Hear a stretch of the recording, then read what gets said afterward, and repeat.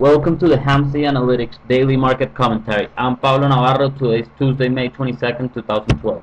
For the market internals, the New York Stock Exchange Advanced Decline Differential closed at 69. The Nasdaq Advanced Decline Differential closed at negative 865. There were 4 new 52-week highs for the S&P 500 and 5 new 52-week lows for the S&P 500. For the volatility, there were 540,000 contracts traded on the VIX and the total premium was 142 million. The dollar-weighted put-call ratio in June, we saw a 0.31 reading with 49% of the total premiums paid. On July, we saw a 0.14 reading with 9% of the total premiums paid. And on August, we saw a 0.08 with 27% of the total premiums paid. We have a special offer by TradeStation. Get your Hamsi Analytics proprietary indicators paid by TradeStation. Contact Active Traders Office in Chicago, Peter Albino, at the number listed below. Here we have the daily chart on ES. As you can see here, we were down 2¼ handles.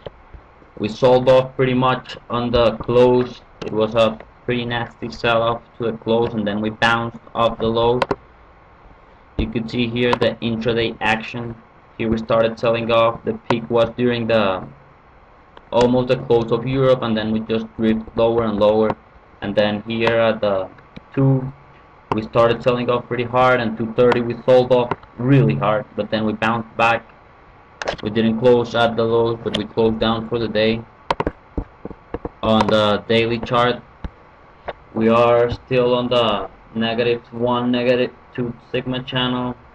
We have to break that 0 sig line here to go higher.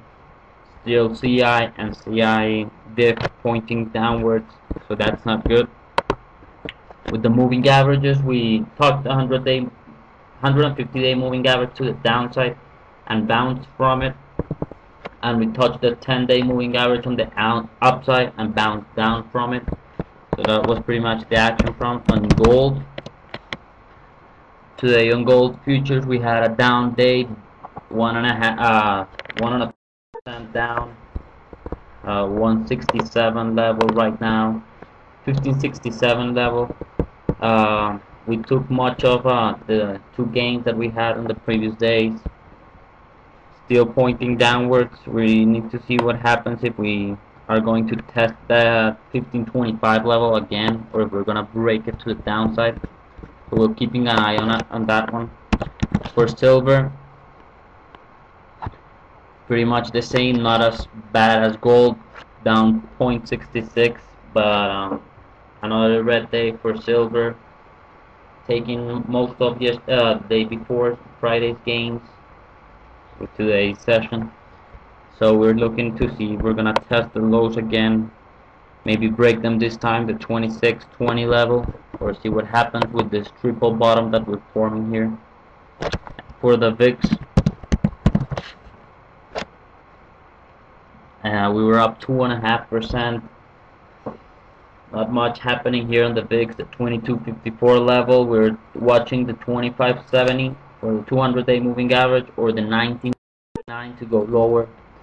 So we'll see what happens here with the VIX, if we're going to see more volatility come to the market, or if we're going to settle for a easy summer here. Have a good day. I'll see you tomorrow.